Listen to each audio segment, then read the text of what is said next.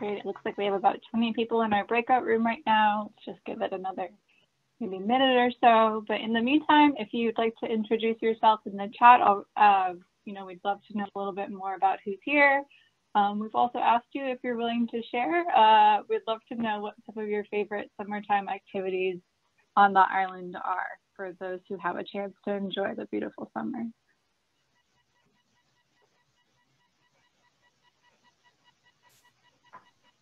Should we just speak up? Sure, you're welcome to, or if you prefer to use the chat box, you're also welcome to do that. I'm Judy Rushmore, and I live in Brant Point. And on the island in the summertime, I love to bicycle and garden. That sounds great.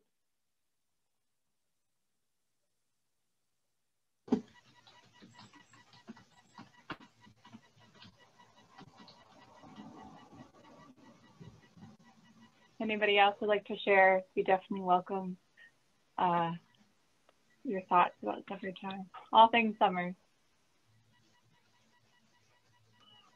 I'm Neil Foley. I'm the education coordinator and ecologist for the Nantucket Conservation Foundation. Some of my favorite things to do during summer: go birding, go outside, take a hike, walk along, do whatever it is outside while the getting's good.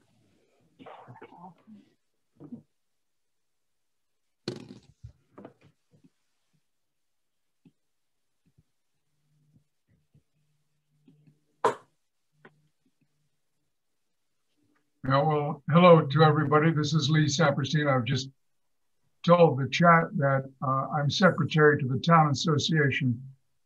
And what I didn't put in the chat is that we're trying to establish a local area plan for the Nantucket town.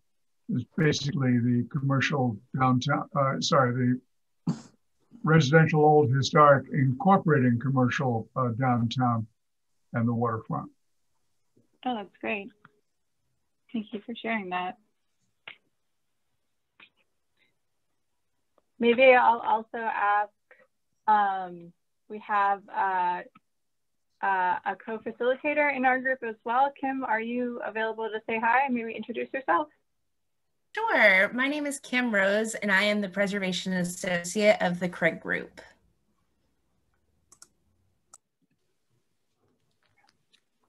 And my name is Chelsea Kilburn. I'm here from the STOS team. So I'm coming from STOS Landscape Urbanism in Boston. I'm the project manager on our side of the project, and I've really enjoyed working with Kim and the team so far. So really looking forward to hearing your thoughts and getting some feedback, because I think we're at a really critical point in the project now, and we want to know what feels like some of the right ways to move forward for you.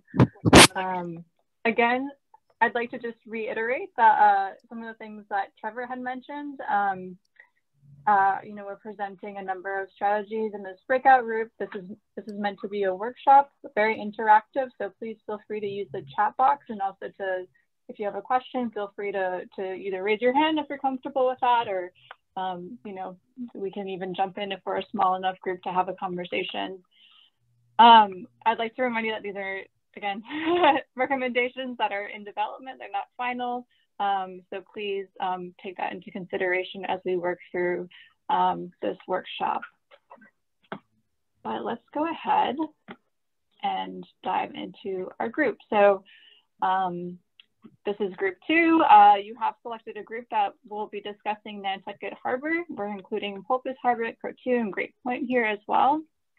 And then, like Trevor mentioned, we're also all discussing downtown. So everybody who's part of this session will be discussing downtown, because it is a critical piece of infrastructure to the island as a whole.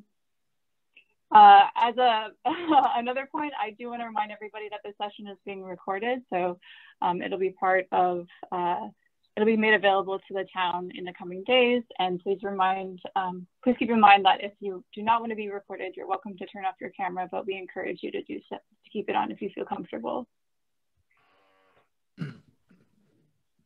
A few quick guidelines that we also like to use when we're kicking off these different workshops.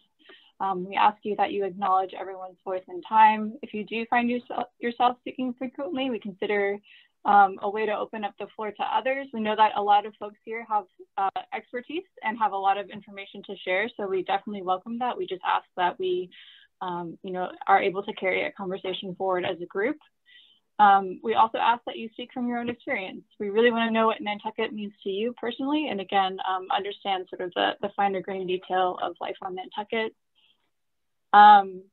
If there are several group members, as there are in this group, I would suggest using the raise hand function in Zoom. That might be an easier way for us to carry forward the conversation. And then, as I mentioned, if you're willing and able to, we'd ask that you consider turning on your camera. And then, because we're using Zoom, if there is an event where you would like to leave the room, you're able to click on Return to Main Session in your toolbar in Zoom. And if you'd like to leave the meeting entirely, please select Leave Meeting. Otherwise, you may be removed from more than just the breakout room and from the meeting entirely. So just keep that in mind as well. So as I mentioned, this group is discussing Nantucket Harbor. Here I'd like to introduce an additive approach to Nantucket Harbor. So this is a protect strategy, which recommends a spectrum of structural and natural approaches to slow erosion and protect assets. This strategy recognizes the critical importance of Nantucket Harbor and CO2 and recommends an additive and adaptive strategy to respond to sea level rise as effects become more severe over time. So we'll return to this image and talk a little bit more in detail about how some of these strategies might be played out in the specific subgeography, but keep in mind that we're looking at a spectrum of different approaches here at the harbor.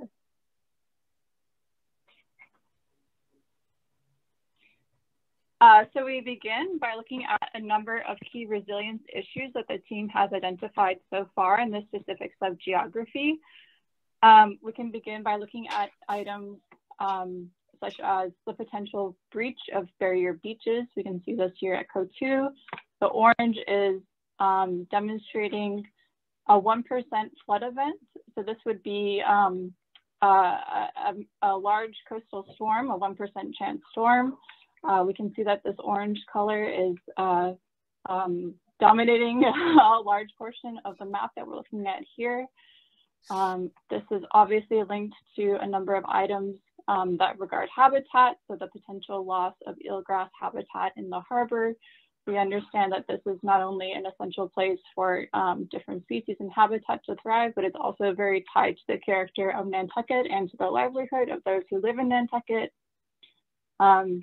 As I mentioned on this end, there's also a potential breach, and we understand that this has historically also been a place of breach when there is an extreme event.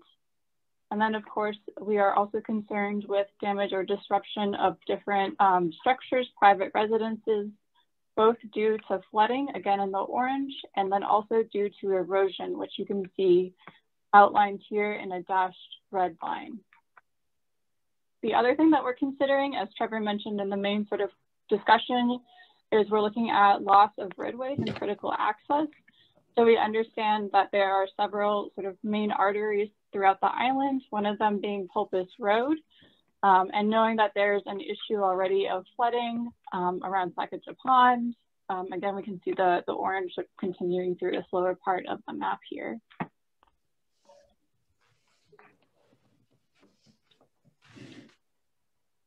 And so one of the things that we wanted to do was start to talk about resilience frameworks, and maybe we can think about this as different zones of intervention. Again, these are the beginning points of recommendations, and these are not necessarily final, but we'd like to understand where we can sort of expand the conversation and start to think about how these things feel right or might be something that we move forward or away from. So again, keeping in mind the different resilience issues that we just looked at, there are a number of sort of zones or overlays that we can begin to consider. So understanding at the top here, resilient transportation corridors, if we're thinking about main places of access that need to be enhanced or preserved for the sake of emergency access or just getting across the island, you can see this purple color is translated again into the zone on the map here. So we're showing sort of a strip along the edge where we do experience flooding. And again, as I mentioned, near Sacajah Pond, there is another intervention that is proposed here. The second zone of sort of preliminary recommendation would be this yellow color, nature-based erosion management. And so there are many different ways in which we could approach erosion management. As we saw on the last slide, those lines of erosion, and I'm going to flip back quickly, are one of the issues at play in regards to risk at this time. So in thinking about how to manage erosion, this is obviously a critical zone. And we could begin to think about what types of strategies. Oh, I'm sorry, somebody asked, could you scroll down?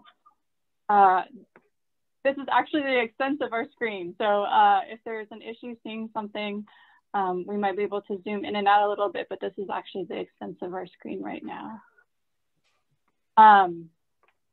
So let me return to erosion management, thinking about potential nature-based solutions that could include non-structural adaptations. That could be implementations that are akin to things that we might see elsewhere on the island. We could use instances that are like planting or sand fencing, but also thinking about how there might be the need for structural implementation at areas closer to the entry of the harbor, given that this is an essential corridor for access in and out of the island itself. So that's represented here in the orange color. We also have the need to consider, again, habitat protection and looking at items like marsh migration. So understanding what pieces of Nantucket we are able to enhance and celebrate. The natural beauty and character of Nantucket is something that we've heard quite a bit about and again, really want to celebrate. So thinking about all of the area within the harbor that offers these resources, allowing them space potentially to migrate both horizontally and vertically, and to think about how installations might be paired with protection of these resources.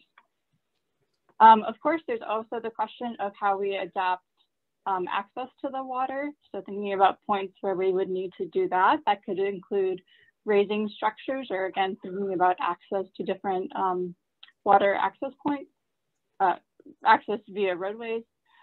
And then, as I mentioned, thinking about what installations like breakwaters or groins might mean if there's a more structural implementation nearer to the mouth of the harbor itself.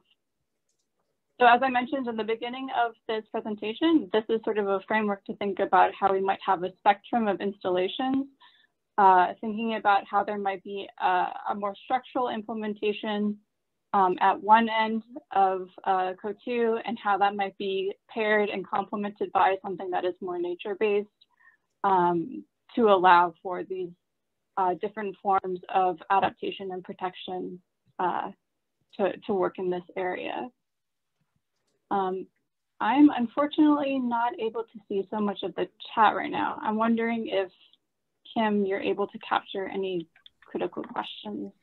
Yeah, so we actually just had a question come in from Joanna. She asked, can you talk about the timeline for the potential erosion to CO2? At the Envision Resilience presentation, the focus was on the sea level rise in the harbor over the next 10 years. What impact would that have on the sea level rise? Yeah, that is a great question. Thank you, Joanna, for the question. So I'm going to actually take us back to this map quickly, and we do have an additional map we can look at together too. But you can see here that we have shown erosion lines for 2050 and both for 2070. We're using those two timelines as sort of the near-ish future and something that we feel is a workable horizon. The data that we have is projective, and so it is also the question I suppose that you have is how is this paired with the sea level rise data? And from my understanding is these two have been developed in tandem, I believe. So it's a question of knowing what we might be able to propose to help slow erosion on this side that could in turn reduce the effects of flooding in this area. I just saw a hand go up. Joanna, was that you? Yes, it's me. So I went to the Envision Resilience presentation, and what they were talking about was a 4 to 9 inch sea level rise over the next 10 years. So 2050 seems far away when we are talking about this. And so the question that I had really was, does the potential erosion to Code 2 impact that sea level rise either to the positive or to the negative? Right, because I didn't fully understand that part. I see. Yeah, that is a great question. It's something that we've been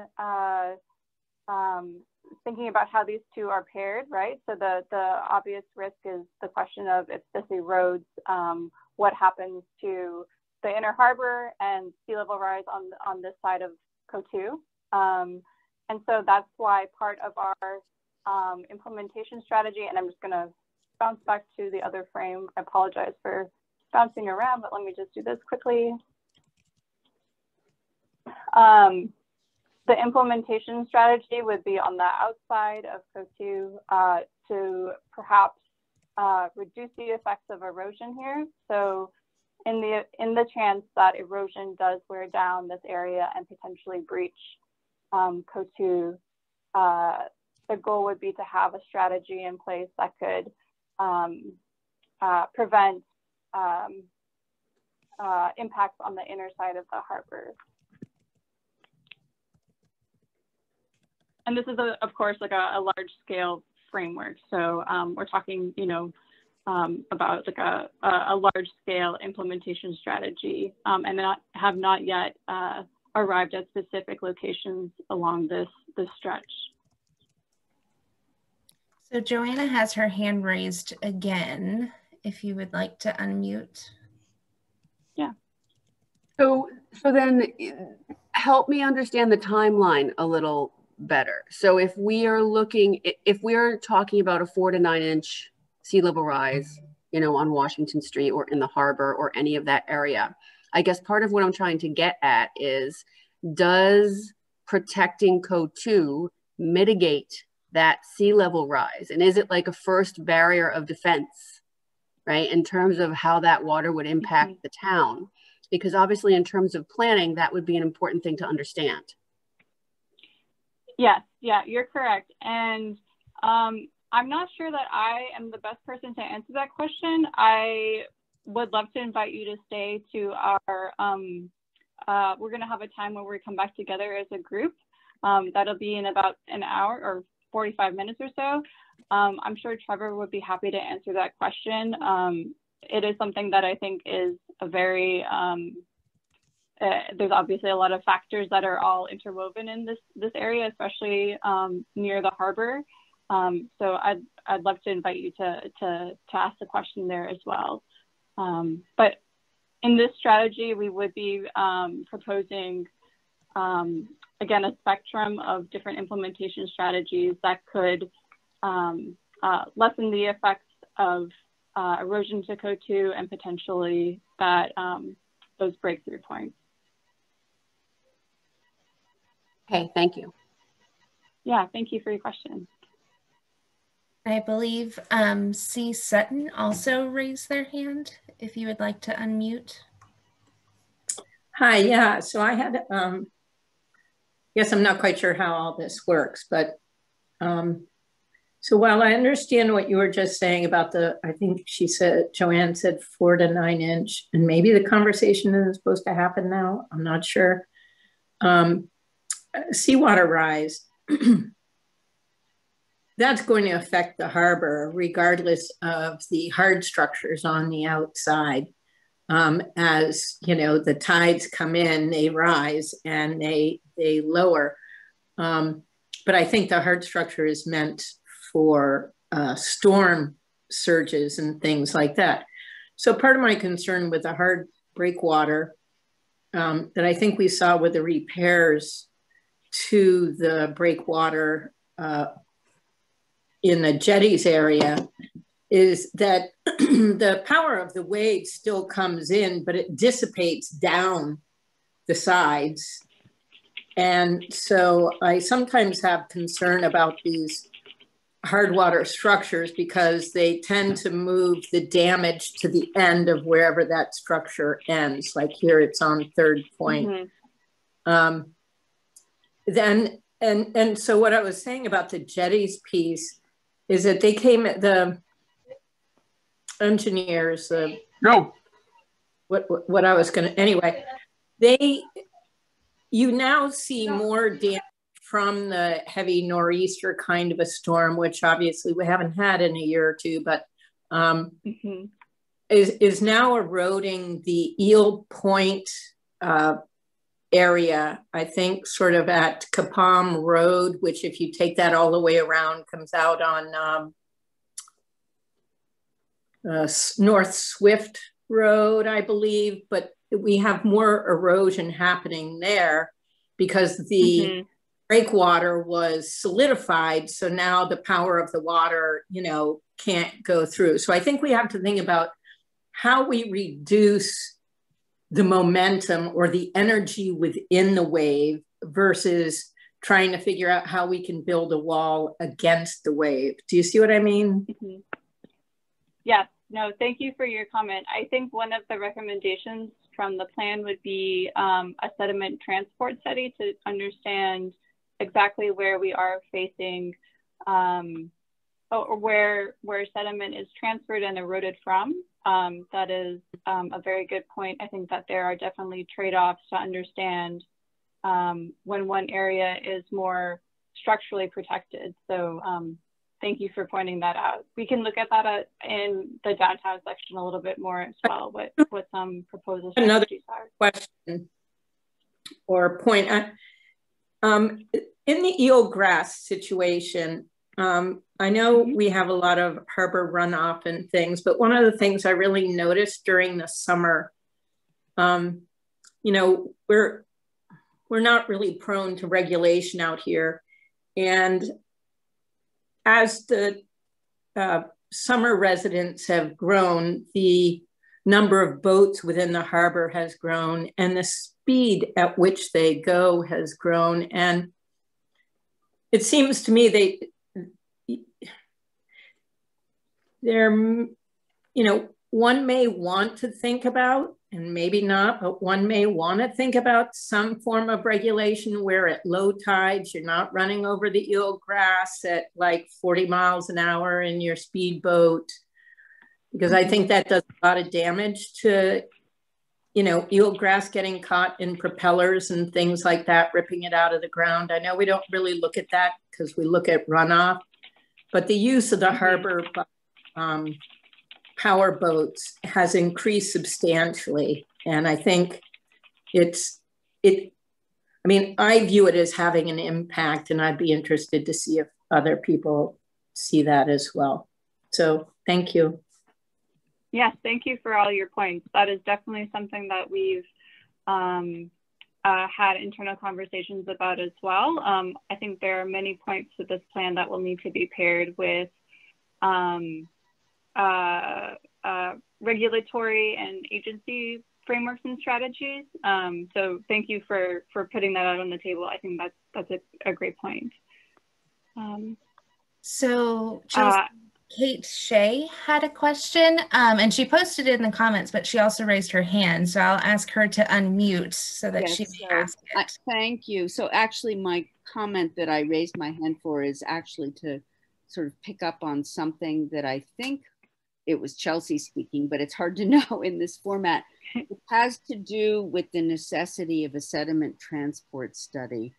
I've attended many of these forums and also the one focused on Baxter Road. And what keeps coming up repeatedly is when we get down to the nitty gritty of, you know, what exactly will be the impact of different potential measures, and will there be, what benefit will there be, and what adverse impact might there be, and how beneficial will it be? We keep hearing that what's really needed is a sediment transport study. And then what we hear is that that's really not part of the scope of the Arcadis planning process with the coastal resiliency planning process. And at the same time, we're hearing that Arcadis and the town are going to be coming up with proposed plans and recommendations regarding priorities based on input in the town. Yet it seems as though this critical piece of information, which is the sediment transport study, keeps being pointed to, but is not part of this. And I'm really concerned and wondering whether the #1 recommendation is going to be that before any decisions are made, that a sediment transport study needs to be done. Yes, thank you. Thank you for that comment. As I mentioned, that is definitely something that we've discussed as a team. And again, I think that's something that we can definitely talk about as a larger group when we do return to our larger group. But it is a necessary, or it would be a necessary next step that would inform a lot of different decisions. I think that's a great point. Thank you. Thanks. Yes, I do hope that will really be stressed because it's been sort of referred to multiple times. Yes. Yeah. Yeah. Kim, are there any other hands that are raised right now that we could ask to unmute, or should we go to the next slide? Yes, Lee has had his hand raised. And then we have 2 more questions in the chat after that. Great. Lee Saperstein, a sometime sailor with Nantucket Community Sailing. We have some really smart people in Nantucket because the question on sediment transport captures my concern entirely. If we look at the harbor, there are some vulnerable points on Kotu and head of harbor and the holdover. Should one of the recommendations be that we need to establish natural barriers, more marshlands, more vegetated dunes and so forth, the question becomes, would those devices be swept away or would they be augmented by prevailing sediment transport routes? So far, while they look vulnerable, the sands continue to keep us protected. But I really think that if we're going to talk about the harbor, we need to make sure that it doesn't wash away. Now, one quickie, when they raised the jetties, the velocity of flow in the channel at tidal change increased by a knot or more, which meant there's more scouring in the channel, there's more sand deposition outside the jetties as the waters go back and forth. But my hat off to the question about sediment transport, because those are the natural mechanisms that protect the harbor. If we're going to augment them, if we're going to enhance them, we need to know what we're doing so we just don't pour sand down a rat hole. Thank you. Yes, thank you, Lee, for that point. I think if I can maybe just, we can continue the discussion and address the questions that are still in the chat, but maybe to just frame a couple of the potential tools that we do see as part of those strategies that we looked at in a sort of top-down plan zone type of view, where we might see some of those things get applied and perhaps what those strategies begin to look like. So to your point about, sediment transport and understanding what types of strategies might enhance natural processes, we could begin to envision things like enhancement and stabilization of dunes through a couple of strategies here. So we can see that, along Kotu, structural offshore erosion management structures like offshore breakwaters or groins, as we mentioned before, could be recommended to effectively reduce the risk of barrier island breach and slow erosion. But there are many trade-offs associated with doing things like that, including costs and potential change to some natural processes. So thank you for your comment. So our next question is from Will. He asks, may you please tell us more about marsh migration habitat protection? Are there any proposals for the town or Conservation Commission to provide resources or fee waivers for property owners to plant within wetland resource areas? Yeah, that's also a fantastic question. At this point,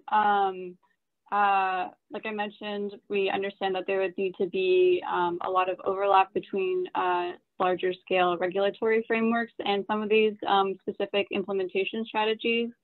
In the context of this area, some of the different things that we would propose related to habitat protection would be the need to sort of at an individual parcel level, if you are in a space that would be experiencing that erosion and flooding, there's a potential to adapt your home to allow for those natural processes, or to have like an individual adaptation strategy there. So this is just a sort of projective idea of what that could look like. Again, thinking about where there might be space, using some of the state's most recent SLAM data to show marsh migration, where that might take place, and understanding how there might be a limit on development to allow for those natural processes to continue.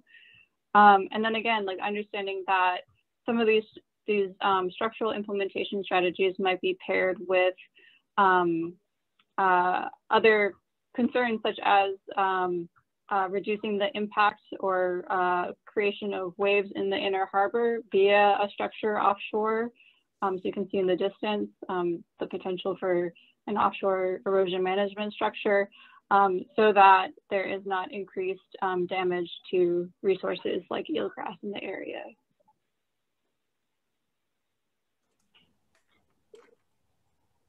Okay, great. And then our last question, if you'll go back a slide. Yeah. Perfect. So the last little section, the orange for breakwaters, Lisa's asking, would those be coupled with beach nourishment? Let me actually, I have a little note here that I just wanted to return to about the groins in particular. So one moment.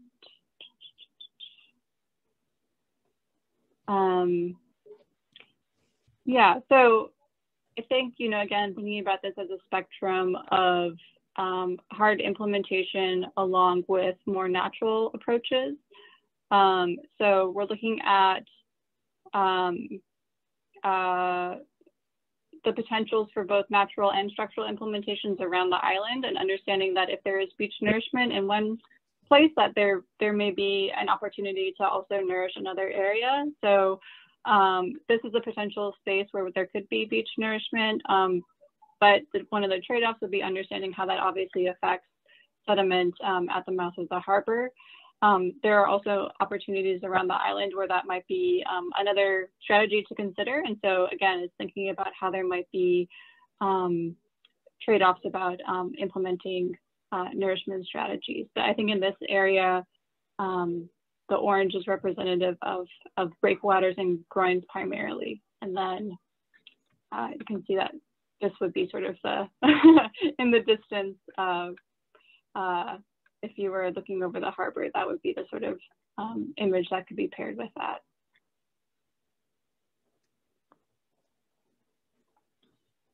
And then here, this might also address some of our different you know, trade-offs and strategies that might likely accompany some of these different solutions that we've talked about. So obviously, none of these solutions are perfect, and they are very much to understand what you all might be interested in or comfortable with, how we might understand how these open up doors down the road, or potentially change the direction that we move forward with.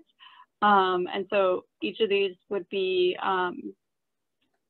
supported by a longer term adaptation pathway, as you can see here in the teal colored box, green colored box here on the lower right hand corner. So some of the things that we have just sort of touched on that might be potential trade-offs for this strategy would be, again, that private property owners would need to implement protection for their homes on a sort of individual basis, but that critical access to the area would be maintained. We looked at that portion of Pulpus and by the harbor, as well as by Sakaja Pond. Here to the point, breakwaters and groins may impact natural processes, but prolong the protective capacity of barrier islands. And while we think about that, nature-based approaches are less effective potentially than harder solutions, but they do have the potential to sort of pair and enhance ecological value. And then in terms of how those might lead us towards longer-term adaptation pathways, some of those goals might be expansion of hardened coastal protection north towards Great Point. So thinking about how there might be an initiation of structural implementations closer to the mouth of the harbor. And that might be, again, something that is spectral and is initially hardened where it's most critically needed right now. And it could be something that expands towards Great Point. One of the other things could be removal of infrastructure and private residences from areas subject to flood and erosion. Again, this is sort of paired with the need to manage risk on a much longer term timescale.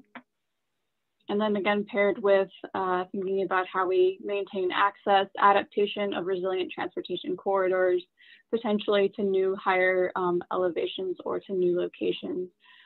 Thinking about how we can maintain a quality of life and access for things like emergency access and emergency vehicles. So maybe I think I just got a notification that we'd be moving into the town part of the slide deck following this. I know that there's been a lot of questions about some other areas, including Brant Point and the Steam Short Wharf. So maybe I'll pause here and just ask if there are any of these key sort of trade-offs that are entirely unacceptable to the group. If there's anything that feels like it's just a total no-go, or if there is anything in terms of a long-term adaptation pathway that we're missing that we need to think more closely about.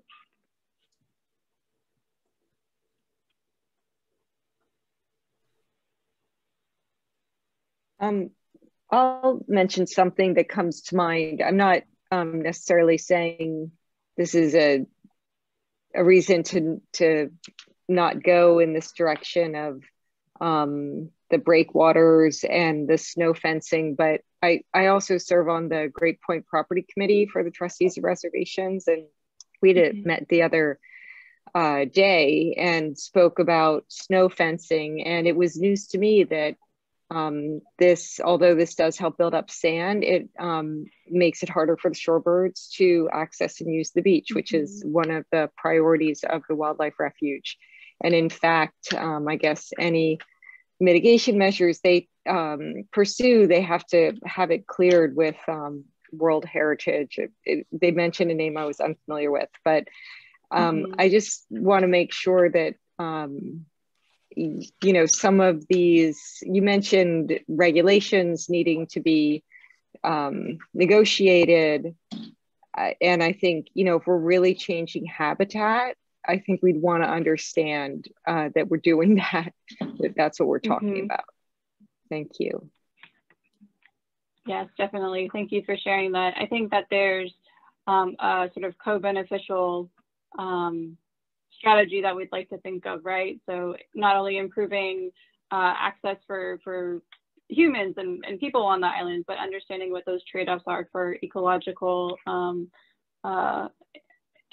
well-being as well, and how those might be things that we pair together. Considering where it might be absolutely strategic to start a structural implementation and to think about how that pairs with something that is more nature-based is definitely something we're thinking about.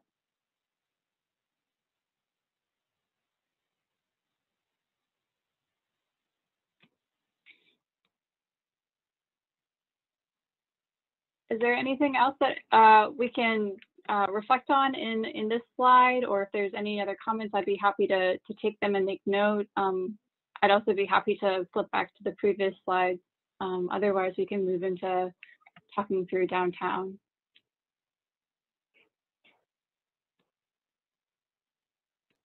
I have just one other comment, which is when you think about Code 2, I think you also have to think about the haulover, which has breached in the past and was open for quite some time in, I think it was the beginning of the 20th century and also in the 19th century. And there was actually quite a bit of debate about whether or not it should be manually kept open.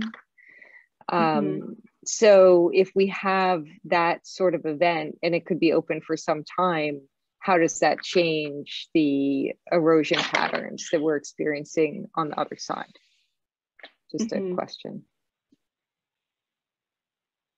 Yeah, no, thank you. I think that's so one of the earlier questions, understanding how erosion is affecting potential sea level rise in the harbor is definitely something that I think we can address in the main group, but it's something that we're thinking about in this strategy as well.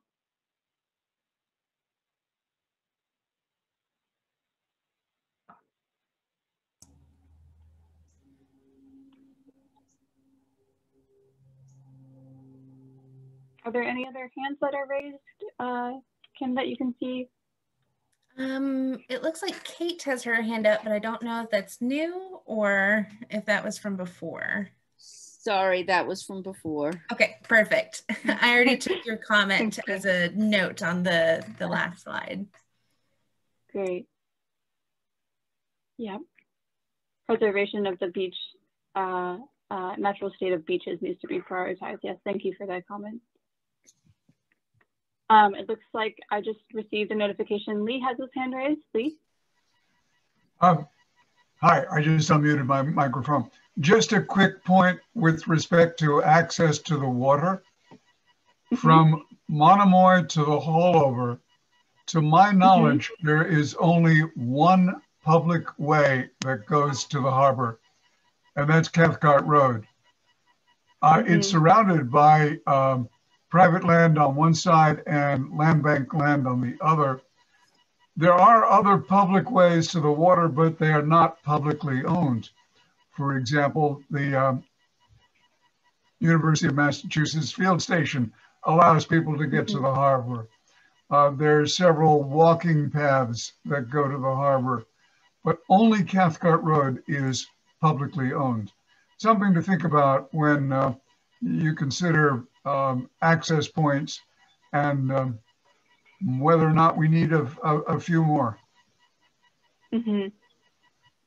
Yes, yeah, thank you for that. I think in this situation, there is one that we're showing here in that red point at Sacajawea Pond, but I could understand the need to look at that around Pulpos more closely as well. Yeah, thank you for that. We can add a note for that as well on this slide.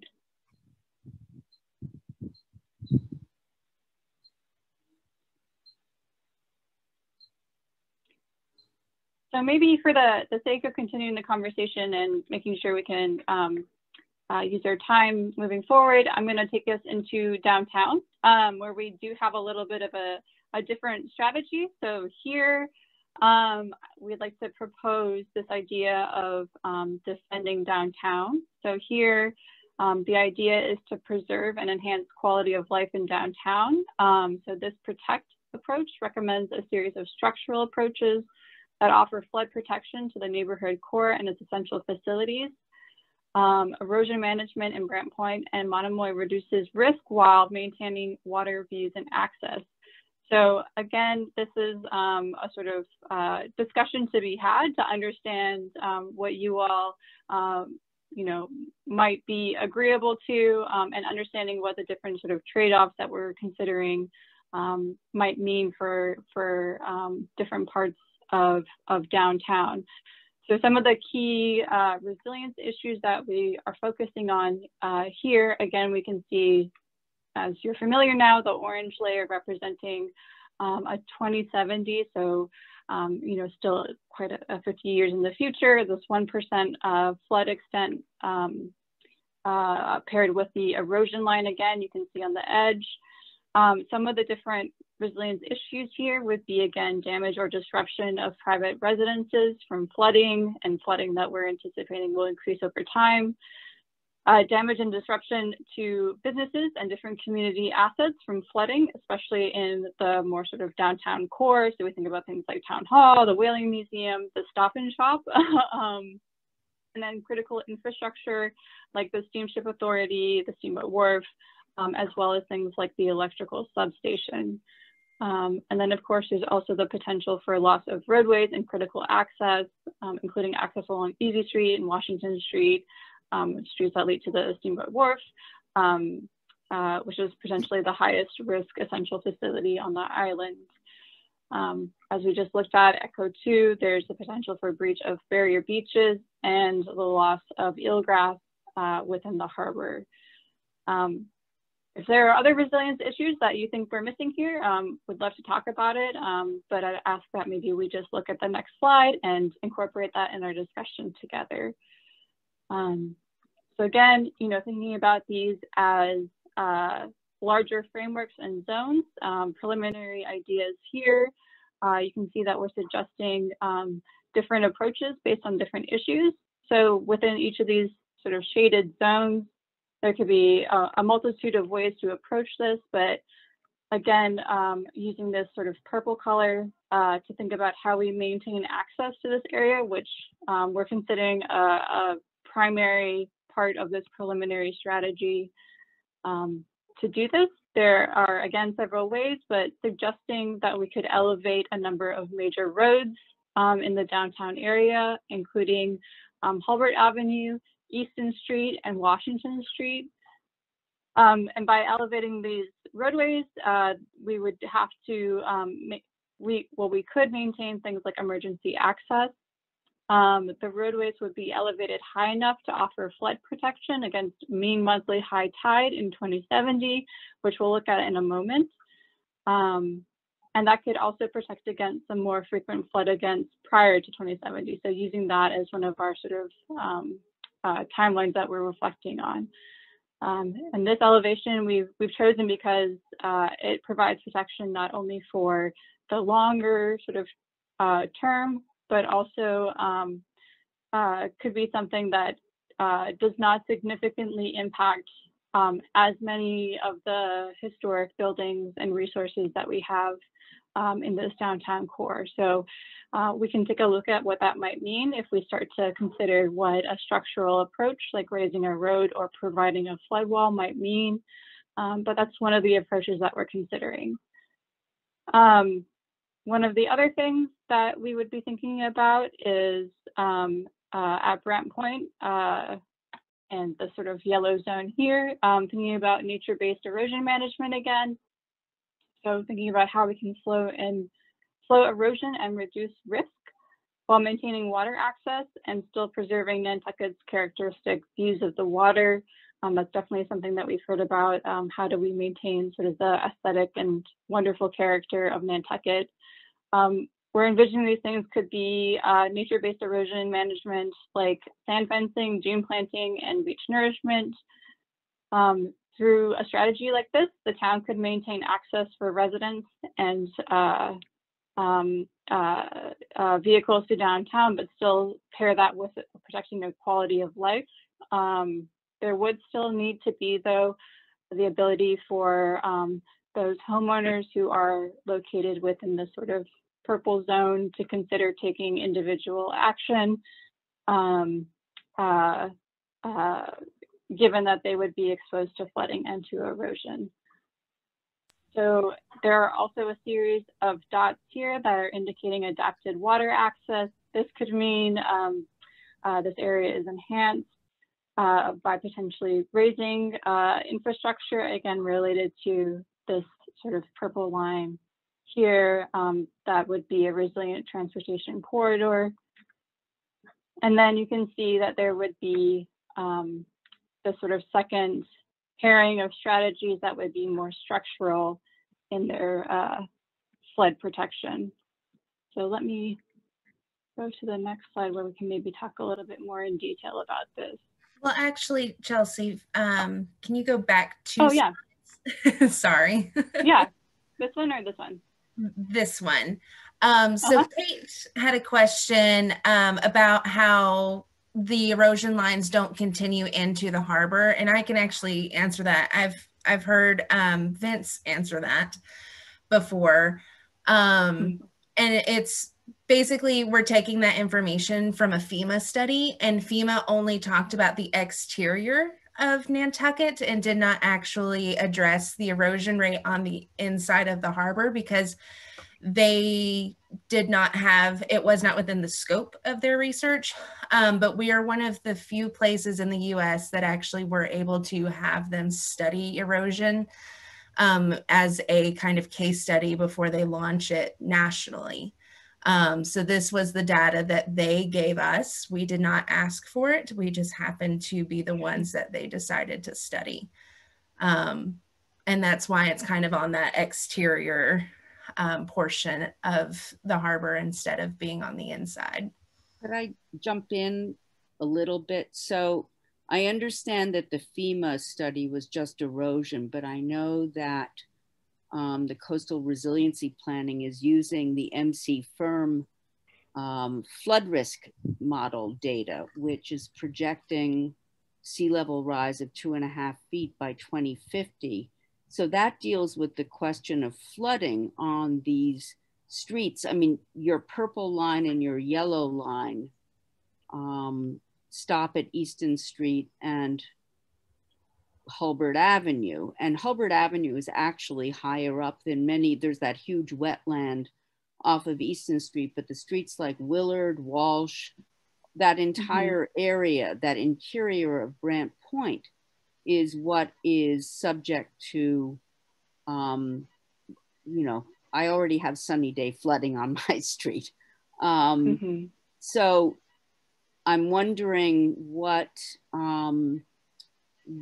kinds of measures, if any, and we've already elevated our house. We did it in, 2009. So I'm wondering what other measures, other than just sort of individual self-defense, are being contemplated as part of this plan for, the very large residential area. And I've been there my entire life since 1953. So I've seen all the development that's happened there. But there's a ton of development. And but the question is flooding, groundwater flooding, not erosion when you're dealing with those areas. But the data that that Arcadis has includes and I thought was relying on the coastal risk management flooding model. So I'm just wondering if you can address the Brant Point and what you really are projecting in terms of your proposals for that area. I'm also wondering if this is viewed as a barrier for the downtown or not. It used to be a wetland. Yeah, no, thank you, Kate, for sharing that. In this situation, or in this proposal, again, this is to understand, where we might begin a discussion about what is acceptable to you all, and knowing where those concerns are. So in this strategy, it is more of a hybrid strategy where these areas have been identified as areas that might be, again, more structural in the green, and then something that's more of a sort of resilience corridor. And we can take a look at what that might look like in section, to, establish boundaries that say this is where they're really truly, like there is access to the steamboat wharf, and that is an absolute point of infrastructure that the community considers must be protected. But again, thinking about how access to the larger area might be connected into something like this. So this is the beginning of a conversation, I will say, to understand, like, is this a way that is acceptable to you all, to begin thinking about sort of giving a line of defense to downtown, and then also to begin thinking about where that might sort of begin and end, and what that means for access and transportation. Which we can see a little bit more of in detail here. Kate, maybe to your point about like, is this a barrier for downtown? I think one of the strategies that we've been considering is, does it sort of make sense to protect a sort of first line of defense, which you can see here in this dashed green line, sort of the edge of the harbor, or is there sort of a point that might offer a series of trade-offs when something might be proposed, like elevating the road? So we can begin to see that there would be, again, a series of different things to consider in relation to the existing structures all throughout this area, for access to the existing buildings, to the sort of change of the streetscape, the potential change to the character of downtown. So this is a way to sort of perhaps provoke conversation and to understand what this might mean for protection and defense, but also for what it is to continue living in this area.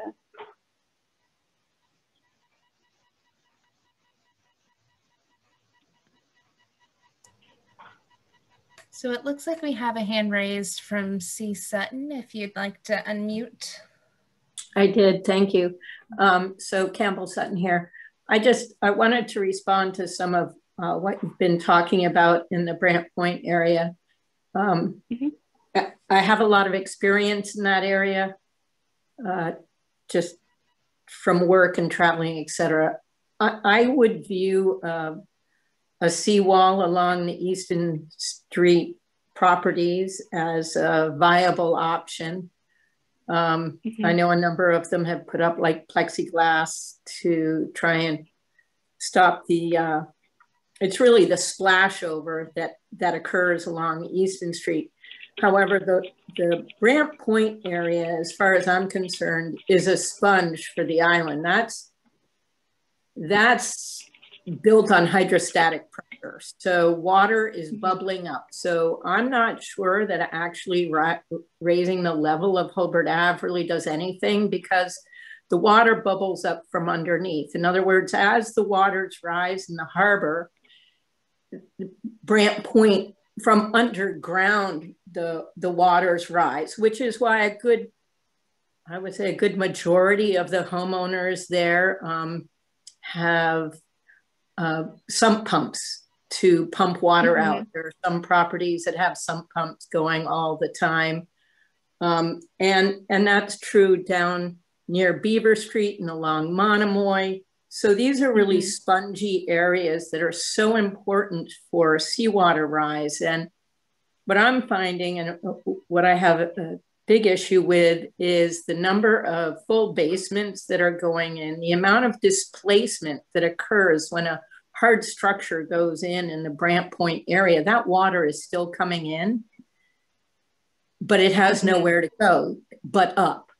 So, you know, if you just have a crawl space under your house, you are wet all the time. There are some properties that, you know, it's 16 inches down and you're into water. And I've noticed that some houses are really doing the rise for the floodplain insurance thing, but still they're putting hard structures underground, which is displacing water. And I just see that as such a huge issue that's overlooked very often in these discussions, as if Brant Point were like land, where I don't really see it that way a lot, you know, so I don't want to carry on about it, but I think we should really somehow we should encourage less development in these sponge areas around the island, whether it's in quays or whether it's in Quidnet or whether it's Abrams Point or Brant Point. These are so vital to keeping the harbor waters at a reasonable level. And the more development that goes in, the higher the water gets regardless of sea level, right? So anyway, thank you for listening, everyone. No, thank you very much for your comments. This is exactly the information that we, want to understand is of importance to everybody and is valuable for us to move forward with. So thank you again for sharing. Yeah, I think there's a number of individual building scale adaptations that could take place. So some of the things that you mentioned already, elevating, floodproofing, wet floodproofing, relocation of essential mechanical or critical systems. An individual could choose to do things like use deployable flood walls at entrances or building openings. This idea of, tying into different regulatory mechanisms, purchasing flood insurance, et cetera. Reducing impermeable paving is another sort of larger issue that could be taken on. Pumps, ways to discharge water. And then, of course, understanding the potential for relocation of a building on its property or elsewhere, sort of space permitting is obviously a way to think about that as well. So thank you for raising that point. And just a little plug, simultaneously happening was also the Resilient Nantucket Design for Adaptation Grant, which just finished a document and a toolkit that talks about resilience and those approaches, such as elevating and more of what a homeowner can do on an individual level. And that document is available through the town. We just had our final draft released. So that is also available through the Historic District Commission's website, because it was a design guidelines document, but provides guidance and links and information that you may use for a more individual basis. And I believe Lee has his hand raised. Great, thank you. Yes, thank you. I was waving both hands. As a preface to what I'm about to say, the obvious first steps should be natural and unobtrusive.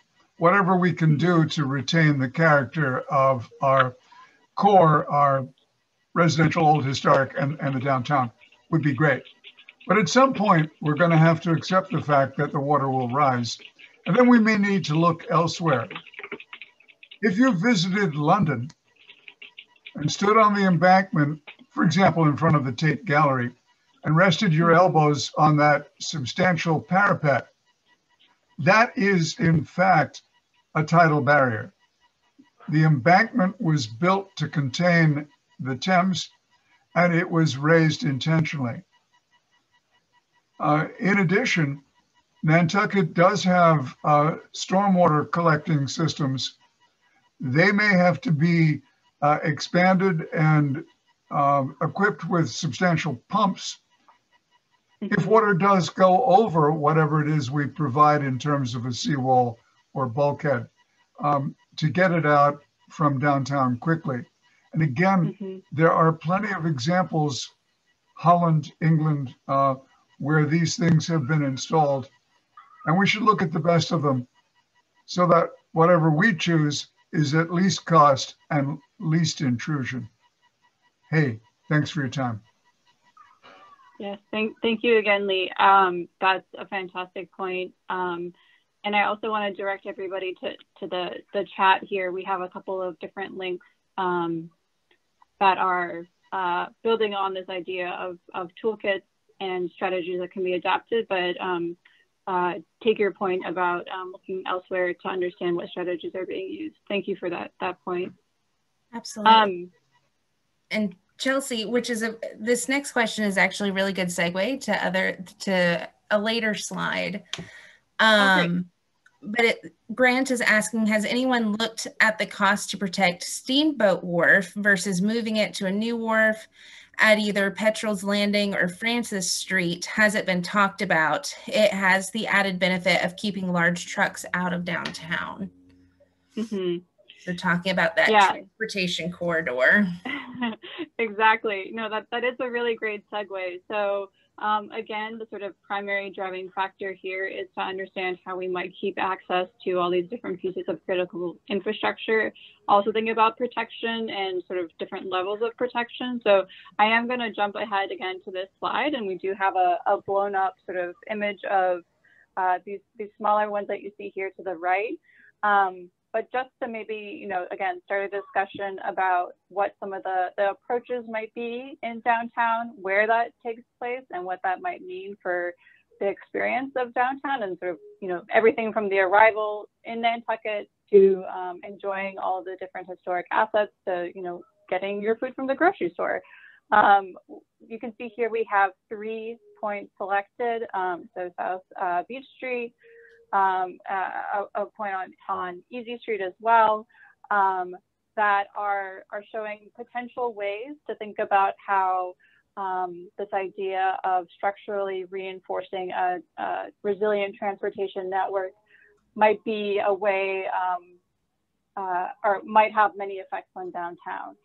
So just to maybe give us all a little bit of context, you can see here in this key, the height of barriers. This would be showing, based on the existing grade in downtown currently, there may be a need to raise elevation. In this instance, we're again thinking about it as a roadway that would be elevated to bring the area outside of the 2070 mean monthly high water, which in this scenario is at 7.2 feet, I believe. So you can see that these are color-coded to demonstrate where there are low points and there would need to be a higher barrier. And then likewise, where there are naturally higher points, the barrier would need to be lower. And I'm gonna flip here just quickly so we can continue to understand what this might mean and just see it more clearly. So thinking about how some kind of protection, you know, again, to this question of trade-offs or what this might sort of start to mean for a spatial experience. Understanding that this first dashed blue line would be that 2070 mean monthly high water, but that this second blue line is indicative of a 1% storm event, so it is much higher. You can see here it is 14.1 feet, so an additional 7 feet. In this situation, we're proposing raising it just above that first line, that mean monthly high, and then beginning to think about what it might mean to adapt a strategy like this to incorporate, again, some different sort of co-beneficial strategies for the town. So how might this be a space of public enjoyment, a space where we think about, you know, bringing different aspects of the ecosystem into the design, but how might it still be something that is adaptable to be flood protection? So you can see none of these are proposed designs, but these all have different sort of character to them to suggest that there might be different ways to think about implementing walls or structural elements into something like this. So again, as a sort of beginning point of discussion, thinking about what it might mean to raise something, how high it might be comfortable to do so, and then sort of where that falls within the existing fabric and structure of downtown, either as this like dashed green line, some sort of more immediate line of defense, or if it's something that sort of mitigates the various means of access through downtown, and understanding what that might mean for other areas on one side or the other of this sort of proposed network. So maybe I'll pause here just for a moment as well. I think our time is soon coming to a close, but wanted to get some feedback about what type of strategy might be acceptable to you, and this question of what does raising something look like to a certain height mean to you? So while people are typing in their questions, we did have a question come in while you were talking. Joanna wants to know, how feasible is this? And in what time frame is this possible, referencing raising roads? Mm-hmm. Yeah, Joanna, so thank you again. We are proposing strategies here that we're thinking about in the near term, again, with the idea that there would be, I'm gonna flip here, longer term adaptation pathways that we're thinking about, but that these would be implementable in short term, we're calling 5-10 years, but again, that there would be a very serious series of trade-offs that the community and town would need to sort of discuss and understand. The trade-off of protection for residences and businesses not being available to everybody or not being protected necessarily, and how businesses and private properties would need to adapt to that new elevation. And I just received a note that we're going to close soon. So maybe one more question. I apologize, we're running short on time. So can I just ask a follow-up to that? So what other what are there other coastal communities that have used this type of remedy? I know that this is a strategy that is considered in many different toolkits. I would be happy to also pose that question to the larger group. I believe Trevor could speak to where exactly this has been implemented, but I believe we're going to close soon, so I'd be happy to bring that up. Okay, thank you. Thank you.